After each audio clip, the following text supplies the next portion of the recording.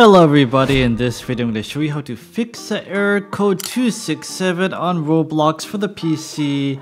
Okay, why does this happen? This is because you have a connection error. So if you're on the Wi-Fi, I would suggest switching to Ethernet or something more stable. I would also suggest running the Windows Internet Connection Troubleshooter, so press the Windows button, press I. Go to System on the left hand side. From here go to Troubleshoot, and from here go to Other Troubleshooters. And from here you're going to see Network and Internet. Click Run to run the troubleshooting to see if that fixes the issue.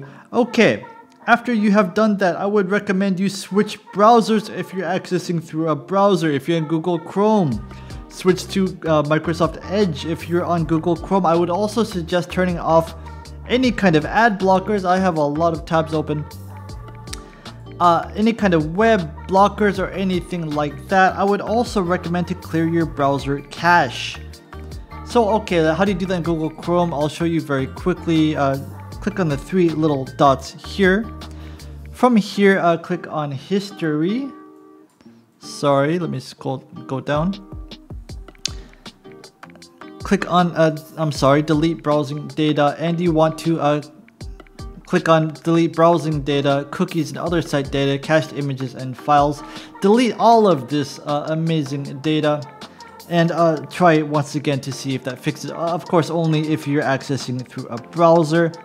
Next thing, I would recommend turning off your antivirus. So go to Windows Security. From here, you're going to see Virus and Threat Protection and Firewall and Network Protection. Click on Virus and Threat Protection here. Scroll down until you see Virus and Threat Protection Settings. Click on Manage Settings and turn off Real-Time Protection only when you're running the game. By the way, I do not recommend you turn this off all the time. And also under Firewall and Network Protection, click on that. Here you're going to see something probably like Public Network active. Your firewall is on, turn it off and see if you can, if that works. Okay. The next thing I would recommend is to update your Windows. So go to Settings, left hand side, you're gonna see Windows Update, and I would check for updates right here. I have an update that I need to update. So I would do that, and okay, the next step I would see, click on the Windows button, press I.